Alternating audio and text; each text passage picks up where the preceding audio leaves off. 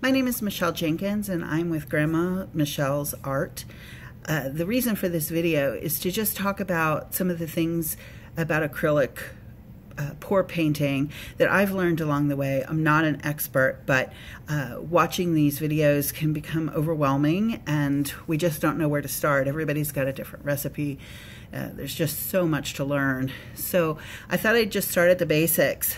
I'm not an expert in any way. I've experimented and I've learned some things. I may misspeak and I may misunderstand some things. Please leave a comment and let me know where I've gotten it wrong. So what is fluid painting?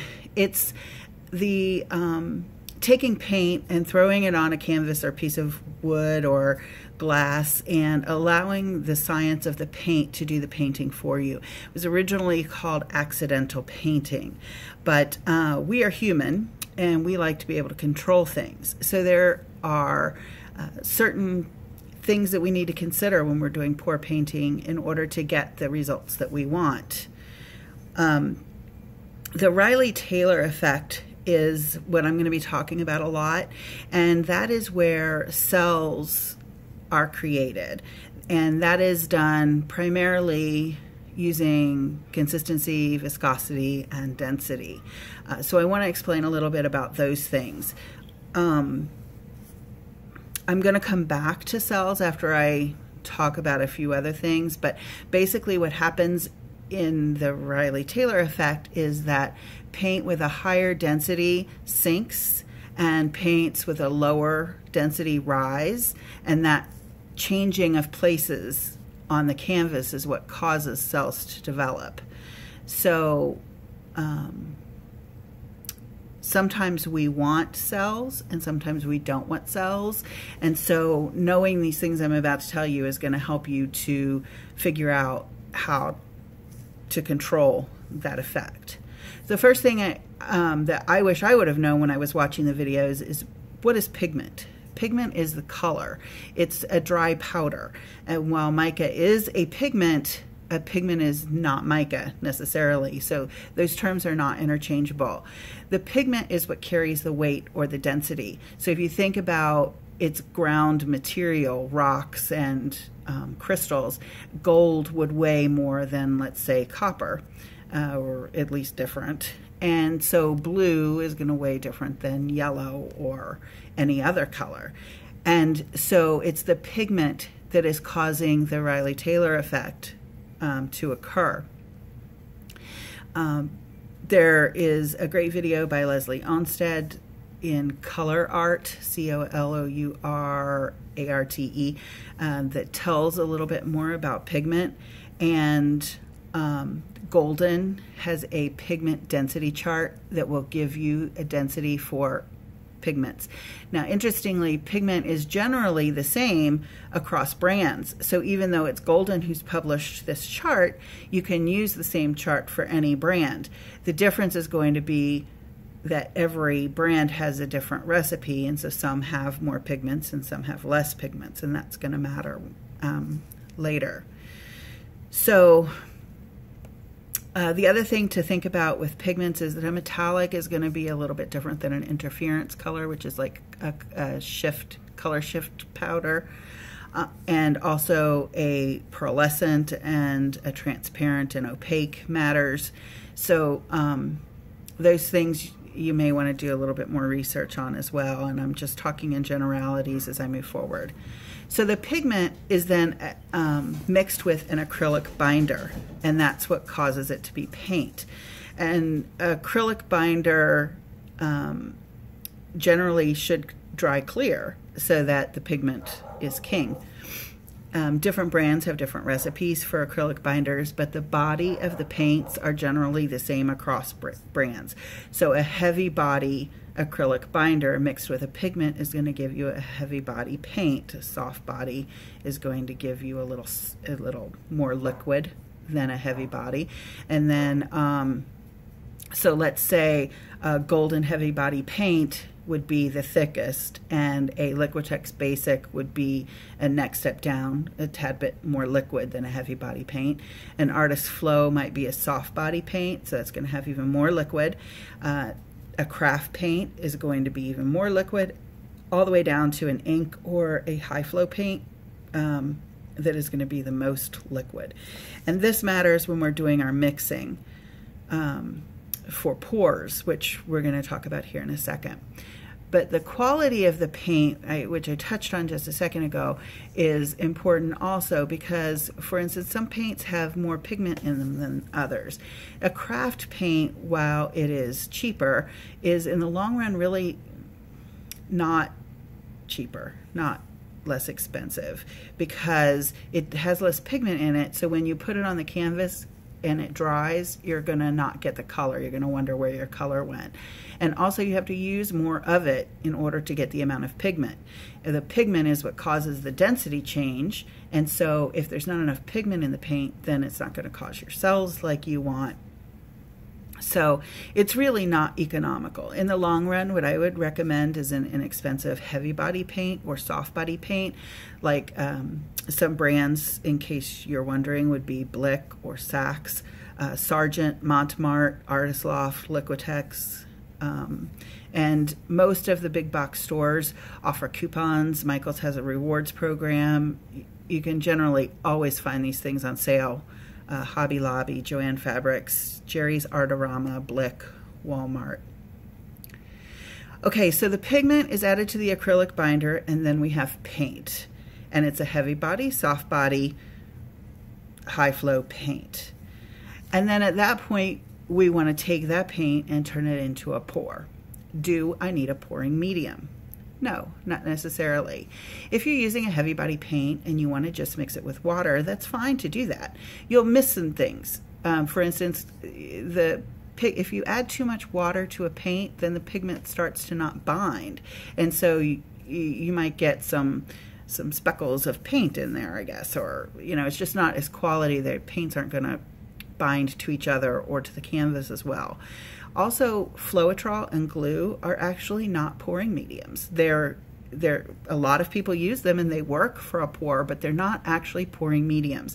For me personally, when I use Floetrol or glue, I add a little bit of a real pouring medium to it. Liquitex has a pouring medium, GAC 800, which is Golden's pouring medium. Deco Art has a pouring medium. And all of these places have different recipes for their pouring mediums, so they're also different consistencies. Let's see. And they also all have different reactions to the paint. For instance, Floetrol and the glue water mix, because glue is a little too thick for a pouring medium, so we mix it with water. We want to make sure we're using Elmer's Glue All, not Elmer's School Glue. Those tend to offer cells. I don't know if it's because maybe, my theory is that they have a tad bit of oil in them. I don't know that that's true. I've not ever actually looked at the recipe, but that's my guess. So the viscosity of the pour mix. That's the thickness or the thinness. A lot of people call it warm honey. Well, what is warm honey? The important thing to know about this is it's more important to have a consistent viscosity in a piece amongst your colors than it is to always have the same viscosity amongst all pours. The reason for that is because a paint that is thicker or thinner than another will flow over top of another paint. So you end up with zigzaggies and freckles and things like that when you don't have consistency amongst the paints in a painting. Generally, the way to get a good consistency among paints is to use the same brand of paint, use the same pouring medium. It's a good way to start, especially when you're just learning about this viscosity thing. But the thing to remember is when we're trying to get consistency amongst the paints is you want to take the type of acrylic binder that has the most liquid in it. So let's say you're using a high flow acrylic binder that's just like liquid, and you mix that with a pouring medium that's Floetrol. You're going to have a certain consistency. When you then use your next color, which would be a soft body paint, and you mix that with the same amount of Floetrol, then you have to add water, because remember, the soft body paint has not as much water as a high flow paint. So what you're essentially doing is you're liquefying the paint after you've added the pouring medium, if that makes sense. So to get the same consistency, you're going to have to add water to the heavier body paints. Generally speaking, just to throw it out there for you, there's about a 2-drop difference between a high flow and a fluid paint. There's about 4 drops between a fluid and a soft body paint. There's about a teaspoon of water difference between a soft body and a heavy body paint. And when we're adding water to our mixes, we want to, I do a mix of 90% water with 10% of a pouring medium. That could be Floetrol, it could be Liquitex. And I add only a few drops at a time, because what happens is the paint needs to expand and contract, and it can only expand and contract a certain amount. So don't add the whole teaspoon of water when you're thinning down your paints.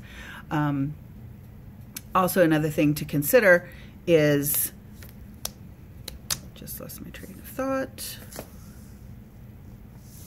Right. Also, the other thing to consider is different pigments require more water than other pigments. For instance, I notice that yellow consistently needs more water.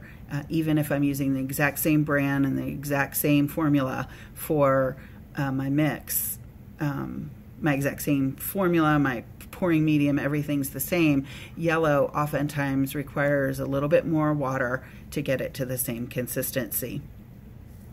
Okay. So density would be the next thing that we want to talk about. And density we talked about briefly a minute ago. Density is where the heavier pigments fall and the lighter pigments rise. So they change places on the painting. So when we're layering our paints, we want to make sure that, for instance, on a flip cup, we would put the higher density paint on the bottom of the cup, so that when we flip it over, the higher density paint is on top. We want to make sure that our paint is not too thick or too thin when we put it on the canvas. If we make our paint too thick, then it doesn't allow for the lower density paints to rise. We want to stretch or tilt the canvas, and that will allow cells to develop. Once we thin the top layer, then the bottom layer can come up. We want to pop air bubbles. When we pop the air bubbles, not only does it allow our canvas to dry evenly, but also it gets rid of a little bit of paint on the top, and so the paints underneath can rise. Another way to create cells is with silicone or oil, and silicone, dimethicone, Rain-X, things like that. And what happens is it causes the paints to separate. We have to be aware of, when we're using silicone and dimethicone and things like that, is it causes the paint to resist attachment. So when you're using those, you want to make sure that you use a base coat on your canvas that does not have silicone in it, because otherwise, if your oil touches the canvas first, you might get bald spots on your canvas. And for instance, if you're doing a swipe, you want to use your colors on the canvas. You don't need a base coat, just put your colors on the canvas, and then the silicone or dimethicone in your swipe color, which will lay on top of your other colors. Silicone is not necessary to develop cells if you're using the Riley-Taylor method of density layering. Density layering. And just another thought on that, it'd be an interesting experiment, right, to put a low density paint on top of a high density paint and see what happens. It's just going to sit there pretty, and then switch it. Put the high density paint on top of the low density paint, and you can just watch the magic happen. So sometimes, you know, some videos say I made it a little thicker or I made it a little thinner. So what are some reasons for that? A Dutch pour, you might want that to be a little thinner, and the reason is because in a Dutch pour, the whole purpose is to put your paint on top of a flood color, let's say. So you want white on top of your colors because you're going to then blow it off. So you might want it to be a little thicker, a little thinner in that case. But you still, in my opinion, would want consistency amongst the paints. But people have different results with different things, and there's just no hard and fast rules. So, also, Gina DeLuca put out a video recently about consistencies that is really helpful, and it talks about creating cells at one end of the spectrum versus stability at the other end of the spectrum. And I think it was very helpful. I encourage you to go watch it. So, again, the reason I'm putting this video out is so that because I know that when I was watching videos and I crossed over to actually wanting to do it, it was really overwhelming. We have to consider the pigment, we have to consider the acrylic binder, we have to consider the pouring medium and the type of pour that we're doing, and it's no wonder that we're all confused. So having a handle on all of that, understanding why we're adding water and how much water to add, helps us to understand how to create cells when we want them and how to limit them when we don't. I really hope you've enjoyed this video. I hope it was helpful to you. Check out some videos in some of the other groups, Facebook groups also, for Gina DeLuca, for Olga Osby, Smart Art Materials. Thanks for watching this video. And again, I am Michelle with Grandma Michelle's Art. Take care.